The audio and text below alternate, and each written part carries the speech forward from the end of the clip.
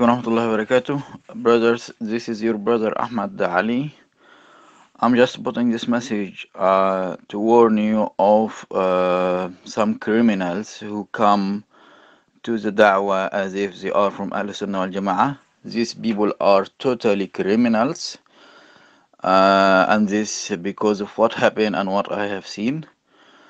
I'm not afraid of these people. I want this message even to reach them, and I want every Muslim who go to Speaker Corner to know about these people who are criminals.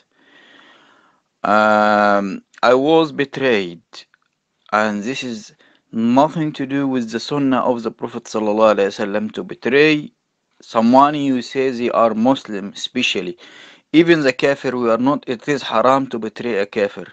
So betraying a Muslim, this is even more haram. Okay. Anwar, the follower of Shamsi and the partner of Shamsi, told me he want to speak outside the park last Sunday when it was almost evening, and I trusted the man. I thought he is someone who's coming to call for Allah.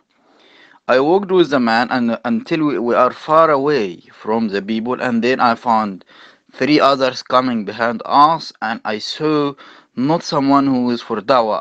I saw someone like a drug dealer, a criminal, a thug who bullied me and swear and use this and use that. Man, I'm coming. You told me you want to speak. I'm expecting an Islamic behavior, a behavior of someone says they are from a Salaf, a Salih. Follow the companions and the tabi'in, the manners of the proper Muslims. But I have seen the manner of a London gangster.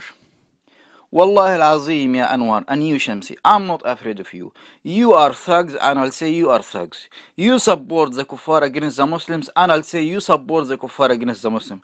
I'm not afraid of you or anyone behind you. I will expose you even if I'm gonna lose my life. Assalamu alaikum wa rahmatullahi wa barakatuh.